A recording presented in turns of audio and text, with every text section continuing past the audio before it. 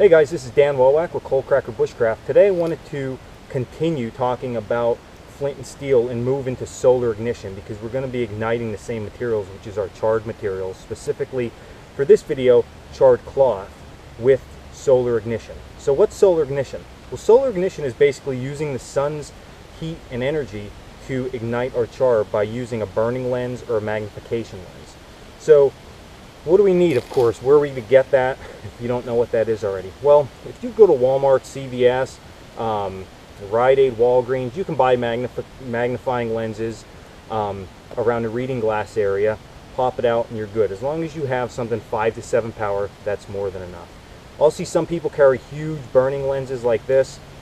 It's probably overkill. You're not going to need that. It's just taking up more room and weight in your pack. Me personally, I have one, but I never carry the thing around. I end up carrying small lenses. So here, just wrapped up in some brain tan, I have the burning lens that I carry most of my kit, and this just came out of a pair of binoculars that I got at a yard sale for $1. I just took the lens out, and that works absolutely great. You can also carry a small kit like this that I showed in another video that has the burning lens built in, and I'm a huge fan of these tobacco tins with the burning lens for one reason. I can keep my flint, my steel, and my burning lens all in one place, and if I fill this up with char ahead of time and I'm prepared to go out into a wilderness type setting, I probably can get 15 to 30 fires out of this tin without even renewing it. So I'm not too worried about not being able to throw this in the fire.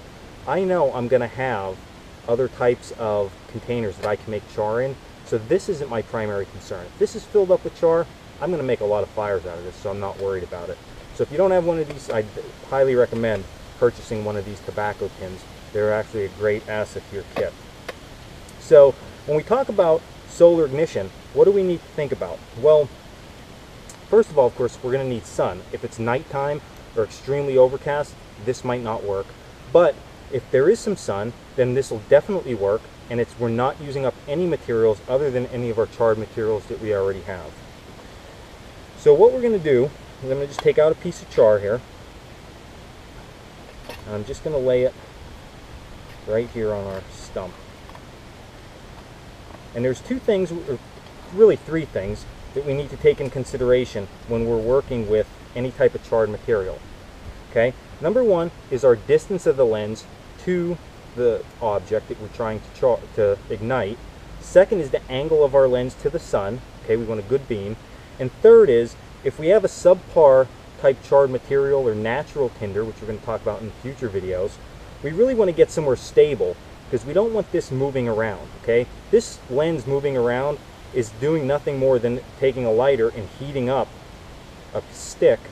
Ultimately, you're never going to be able to light that stick because you're just going back and forth. It's not concentrating in one area.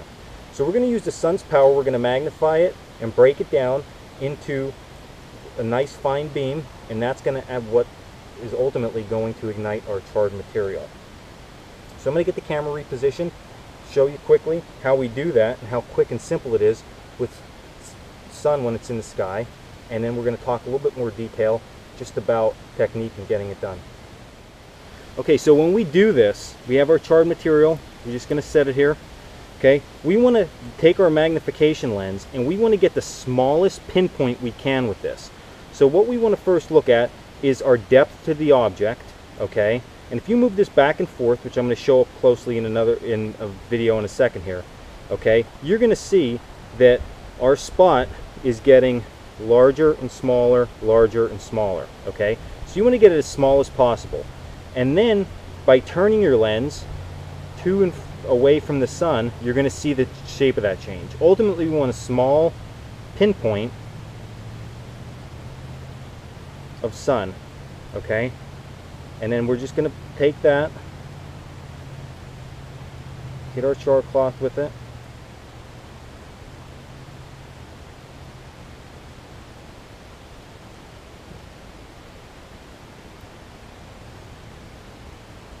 as you can see, that ignited very, very quickly.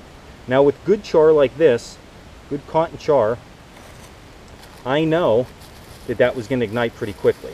So I didn't need to worry too much about keeping this lens good and stable. Okay, So you can let it float out there. Once you get that good beam on there, most likely it's going to ignite. Okay guys, so what I want to show you up close here is we talked about angle to the sun and depth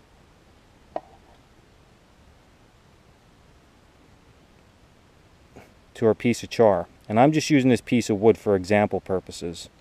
But as you see, as I move in and out, we're magnifying that sun more. And if I would turn it, you can see, okay, we're losing magnification. So we need to get that full circle, and then we can come out or in to really dial that in. And that's ultimately what we're looking for, is that nice little circle, just like that. And we're starting to actually burn the wood by doing this.